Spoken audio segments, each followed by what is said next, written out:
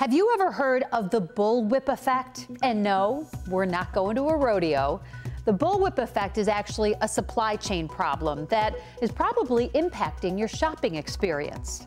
It's just unknown demand. The demand is either much higher than we might have thought, or it's much lower, but it's extremely difficult to tell what's happening. That is Jack Ampuja, Executive Director of the Supply Chain Center of Excellence at Niagara University.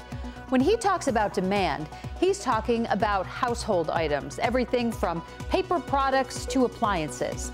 The bullwhip effect essentially happens when manufacturers can't keep up with an unexpected demand for their products, and it's happening now because of the pandemic.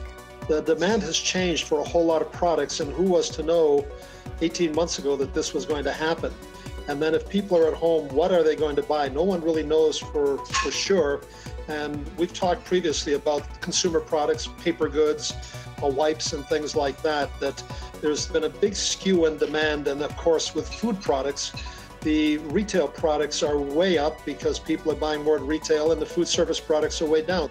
That could be a reason why items are missing from the store, or an appliance, furniture, or something else that you used to get delivered to your home in a couple of weeks is now, in some cases, taking months. So when it comes to when things will get back to normal, Ampuja says you'll see domestic consumer goods rebound faster.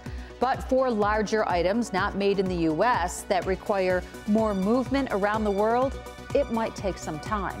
Nobody likes to tell a consumer that I don't have your product, there's going to be a long delay. You find that out after you've placed the order. And for more information on what the bullwhip effect is, head to our website, WGRZ.com, and click Nation World under the News tab.